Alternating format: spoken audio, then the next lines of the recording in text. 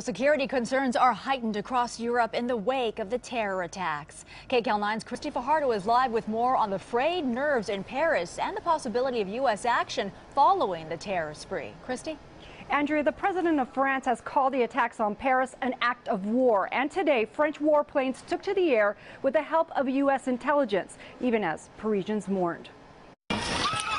Firecrackers send mourners running in Paris, leaving no doubt the City of Lights is a city living in fear.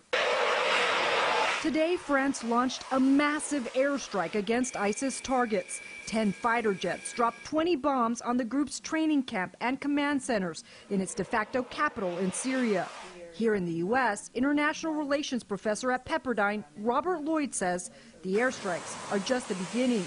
He tells us the U.S. could be called on to join the response. Some members of the U.S. Congress have said that France should invoke Article 5 of the North Atlantic Treaty Organization, which is an article basically all for one for all, providing for the common defense, so that an attack on France would technically mean an attack on the United States. Meanwhile, the hunt for those responsible has spilled over into Belgium.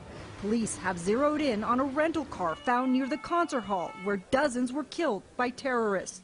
The car was rented in Belgium, and officials in Brussels say 7 people connected to the attacks have been arrested, including 2 French citizens. There is a lot of intelligence that is shared among the countries, and that has been helpful in identifying individuals. In fact, just one day before the attack, Iraqi officials say they warned the French that ISIS was planning on taking hostages, bombings, and assassinations, and said they knew of a sleeper cell in France.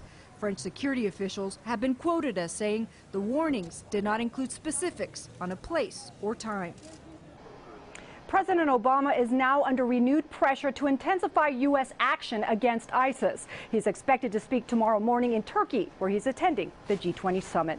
Peter, back to you.